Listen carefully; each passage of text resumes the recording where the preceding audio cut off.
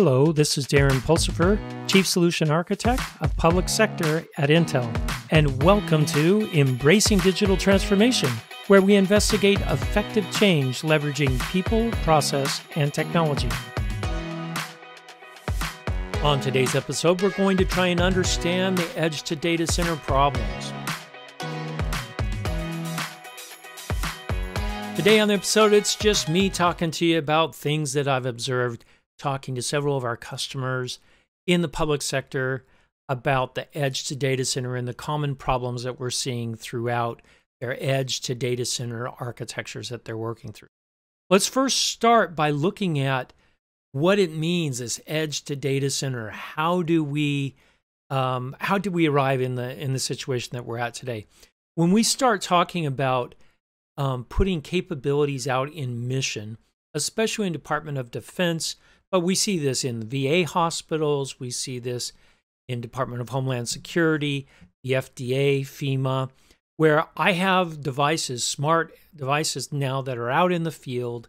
I need to somehow get that data so that I can use that data reliably and as quickly as possible. So how do I get that data to ground stations, to regional data centers, or back to the enterprise data center where I can run big analytics flows and AI workflows and into the hands of the analysts so that we can make some valuable business decisions based off of that raw data that I'm collecting out.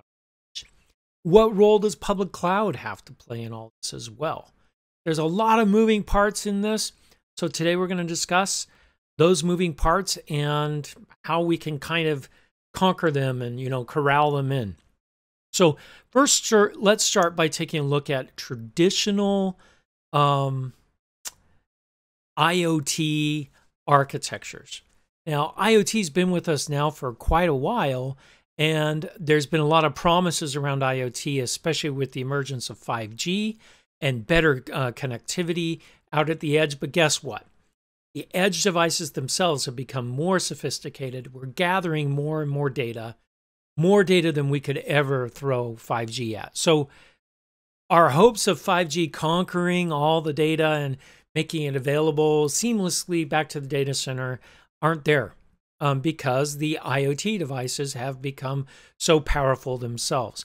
But we've got to figure out, how do we get value out of all this data that we're collecting on the edge back into the hands of people that can make decisions? And whether that's the decisions are being made at the edge or even back into the data center. So we're going to go look at one of the original architectures around IoT, which was done by Cisco. Now, Cisco came up with this idea of a fog. And the fog idea was that the data center connected the fog to the edge devices. So some of the processing and connectivity is happening in the fog. And this is a really good idea, especially if network connectivity, and Cisco is a network company, so they're going to focus on network connectivity first.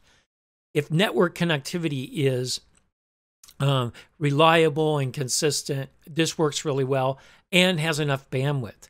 As I mentioned before, it doesn't work very well for us because the amount of volume of data that we are generating at the edge is just outpacing any bandwidth that we can throw at it.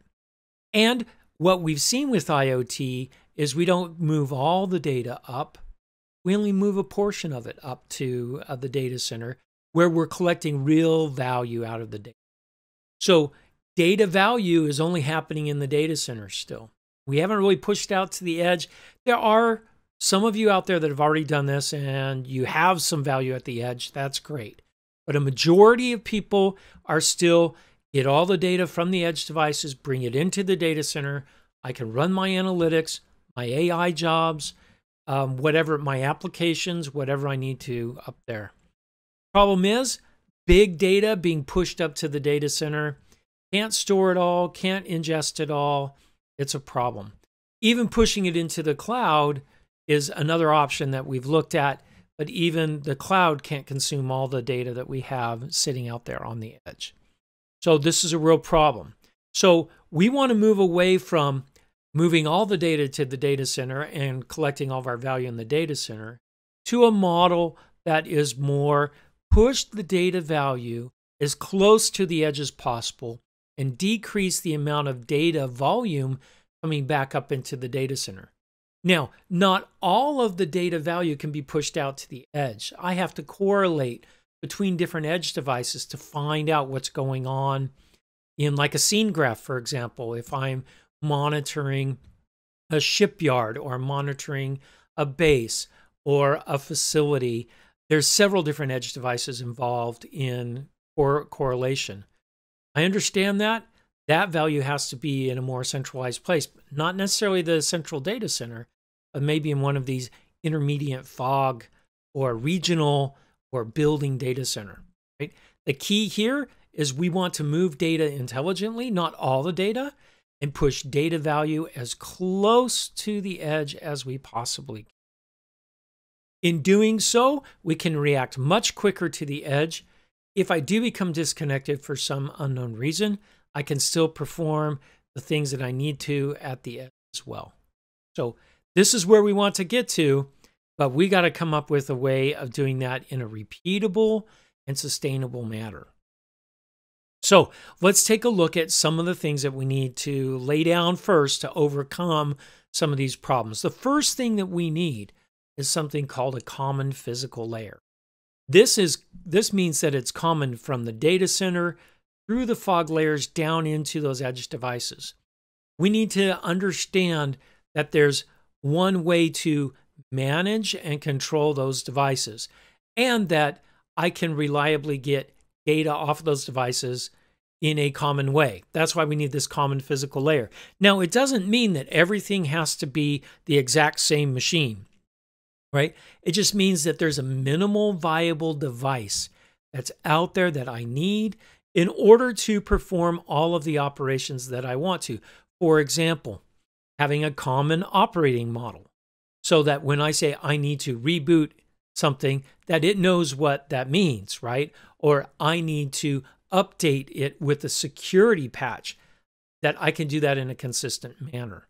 So having a viable device with a common interface for this common physical layer is very important. Another really cool thing that you can do with the common physical layer is if I write my code for my application, it could run anywhere in this ecosystem if I'm using a common CPU or common GPU, FPGA, any kind of accelerator, as long as I have some way of describing that and that I can easily drop code onto those devices. There's some great technology out of Intel for this, like One API, that does a lot of that work for us. So I can write my code once, compile the binaries for the different types of devices, push that down into this common physical layer, and it's running appropriately. So the benefits from the common physical layer is common operating model, common security model, and the write once, run anywhere mode of operation. The next thing we have to look at is a software-defined infrastructure. Now, SDI has been around for 10 years, well-defined. This applies to in the data center with private clouds, in the public clouds with their virtualization, their software-defined APIs, very common. When I say a cloud instance or a compute instance, it means the same on all of these things. Pushing that all the way down into that common layer, into the edge, having software-defined infrastructure in the edge is also a very important part of this. What I get with this is I get some common ways of moving data, because I have that software-defined infrastructure.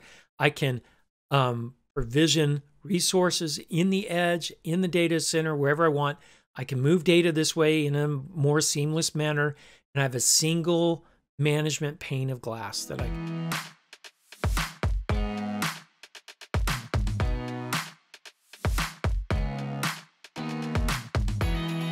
Now, the next thing that we have to look at is, how do I manage my data? Now, this has been a big problem with Edge, right?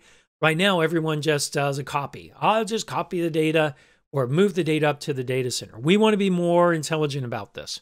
We want to move data only where it's going to be processed. Well, that could be staying on the edge. It could be in a regional data center or up in the cloud, all those things. So we need a distributed information management layer.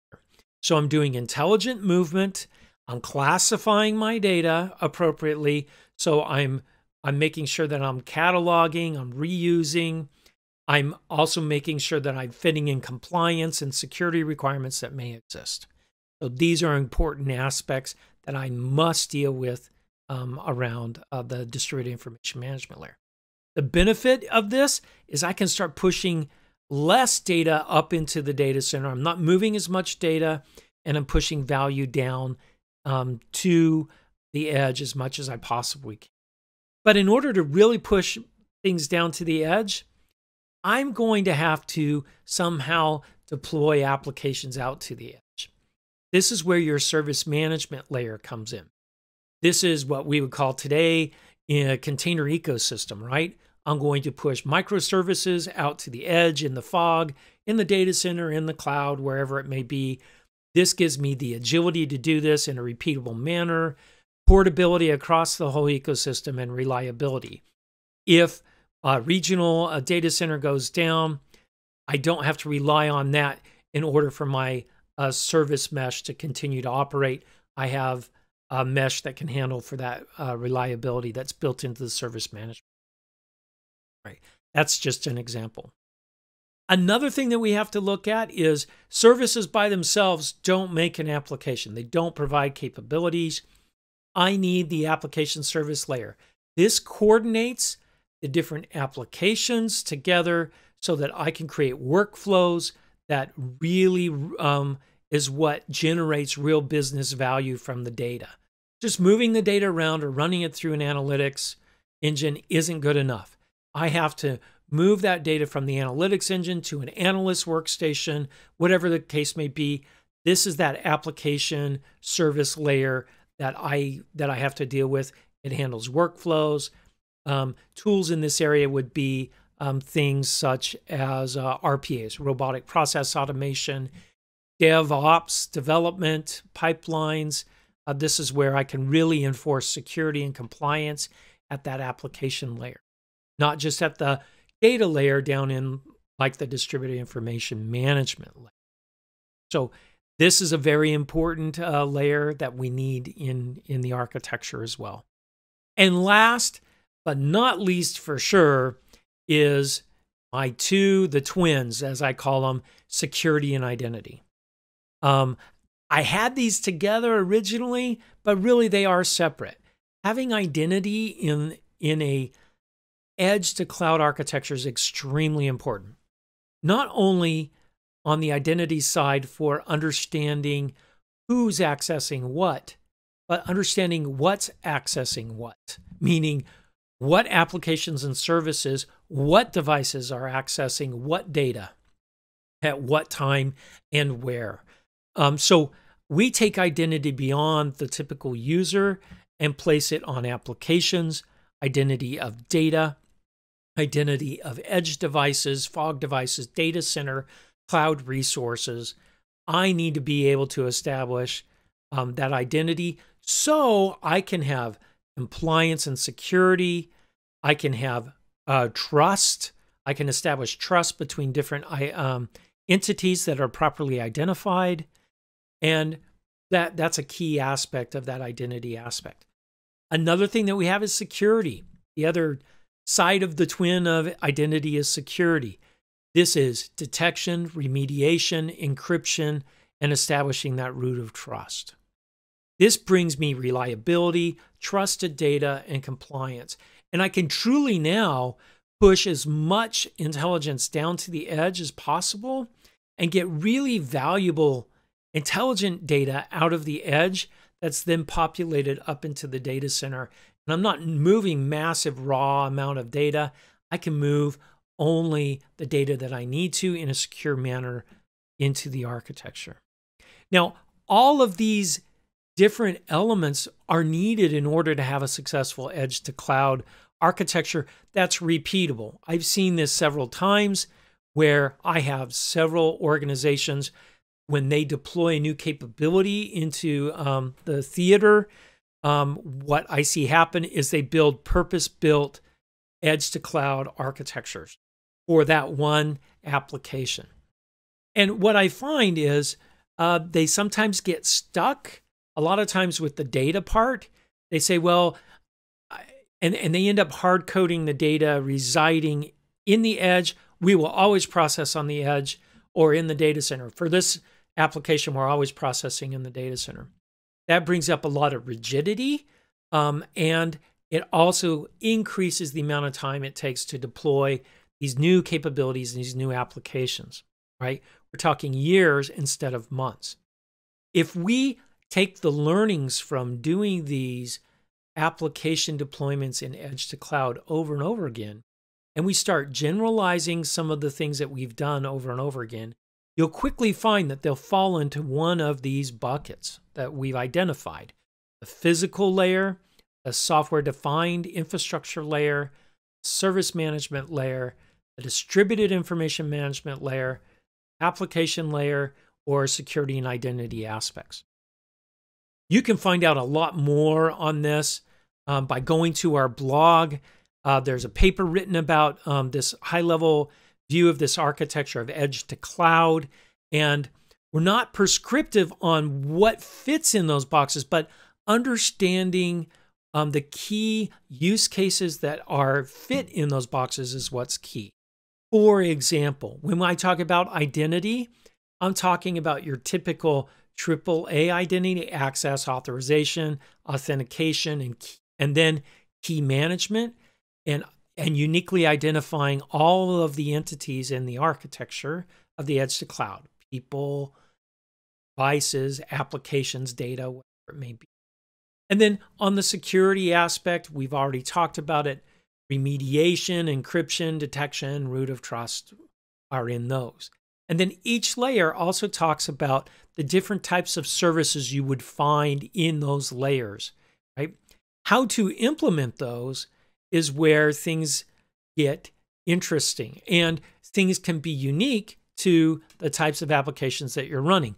Ideally, though, you would like to find some commonality between all the applications and services, so you're not recreating like the software-defined infrastructure layer.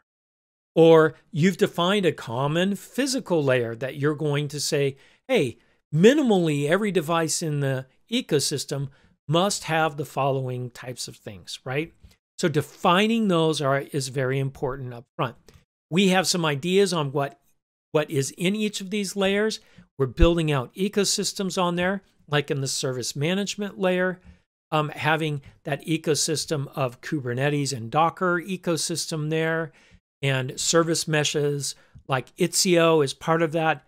Understanding where those pieces fit and the strengths and weaknesses of each of the tools in those layers is what we need to continue to work on in our own organizations. Because some tools just may not fit right for what we want. But understanding where they fit in the overall architecture is key. If you have additional questions on this, go ahead and reach out to me at darren.w.pulsipher@intel.com. Check out our blog. Check out our podcast for additional information.